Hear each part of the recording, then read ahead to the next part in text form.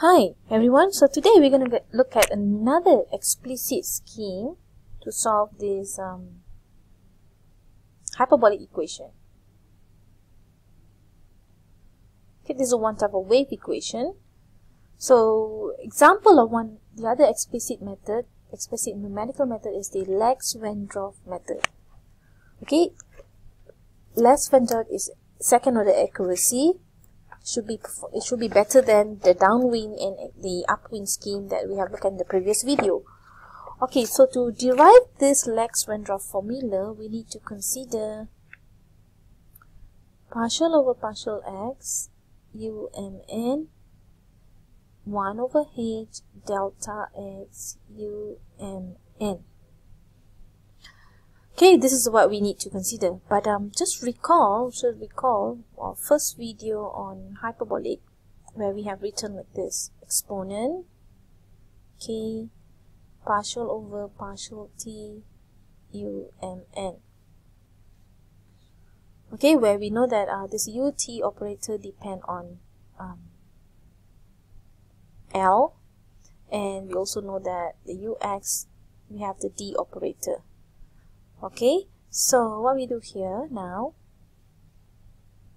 this thing, okay, I can write that as exponent k. Okay, now what is ut? So ut equals to negative a ux. So I have k negative a ux. Okay. Now this negative a ux, I can also write this as exponent negative ka, which is partial over partial x. Okay, this whole thing here, you need to remember this has umn. Okay, now I can, this partial over partial x here operates on my t equation. Consider here now.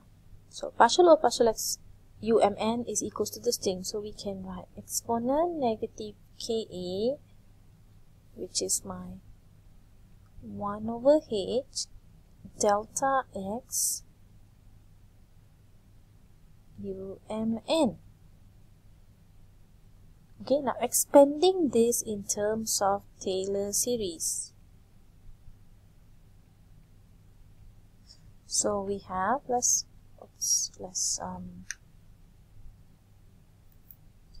look at it.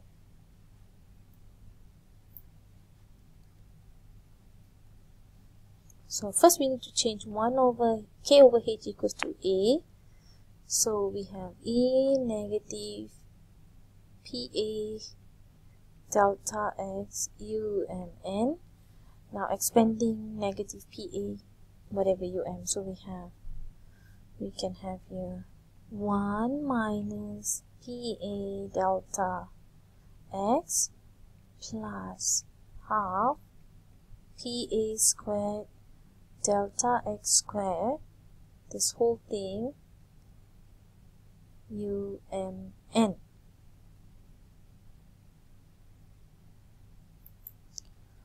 Okay, now continuing our equation here, where just multiply the inside, we have umn minus pa delta x umn plus half p squared e squared delta x squared umn. Now there are some terms, but we're not going to consider this expansion of Taylor series up to that term. This is what we're going to consider. Now recall that delta x umn can be written by the central difference um plus 1n minus minus 1n over 2. And similarly for delta s squared umn is given by minus 1n minus 2 umn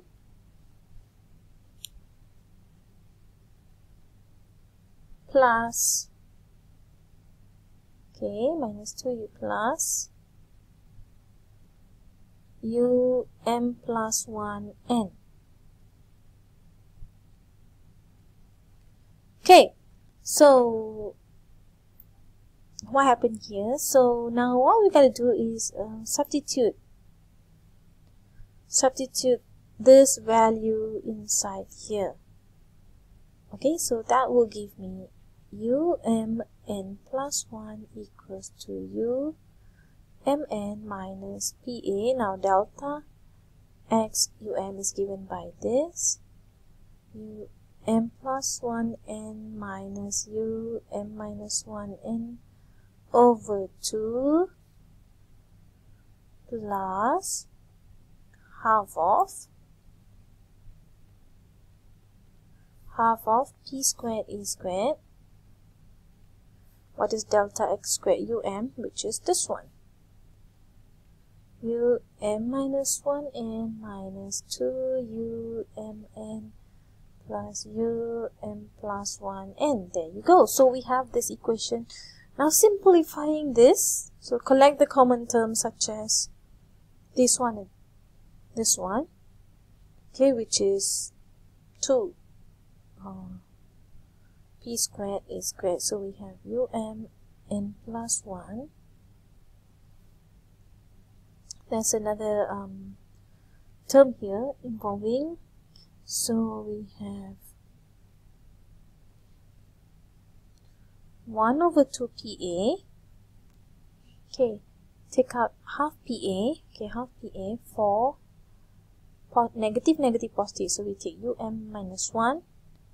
Okay, we want to take out minus 1n. So we have 1, which is 1 plus, now for this term here, it's another term. So we have pa, which is pa times pa, p squared, a times a squared. Okay, this is for minus 1. Now for this term here, we have plus 1 minus p squared a squared. 2 and 2 cancels out here, so that will leave me with umn minus half pa for the m plus 1, which is similar. Plus 1n. Okay, let's check the equation. Here, plus or minus sign here. So we have 1 minus sign minus p here. So negative times negative, which is negative. Negative will be positive sign here.